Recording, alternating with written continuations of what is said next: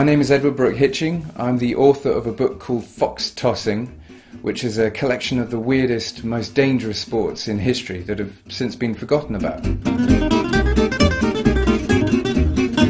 I was really interested to find out how our ancestors entertained themselves before the time of cinema and television and everything that we have. And I was reading an 18th century German book on hunting when a bizarre illustration leapt out that showed German aristocrats catapulting foxes into the air, fox tossing.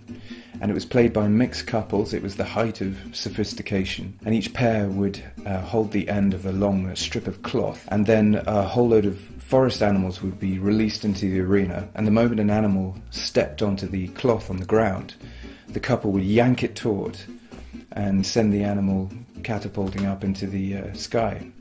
So this was the kind of thing that I was looking for. Anything surprising, anything that makes you burst out laughing in a library. There are about 100 or so sports in the book, but I do have my favourites. Well, the story behind baseball with cannon is particularly interesting. That was the invention of Charles Howard Hinton, who was a 19th century mathematician at Princeton, but also invented the first baseball pitching machine. But it never really took off because it shot the ball at the batters. He used gunpowder.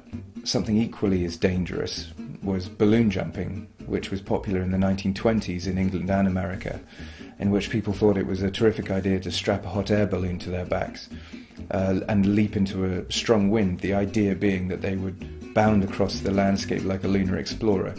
But the reality, of course, was that they frequently died. The one that I really enjoyed researching was firework boxing. They fitted fireworks to their bodies, lit them, and the men were forced to spar like boxers. There's also punt gunning, which is when people went bird hunting with these monstrous 8-foot-long shotguns that just obliterated everything.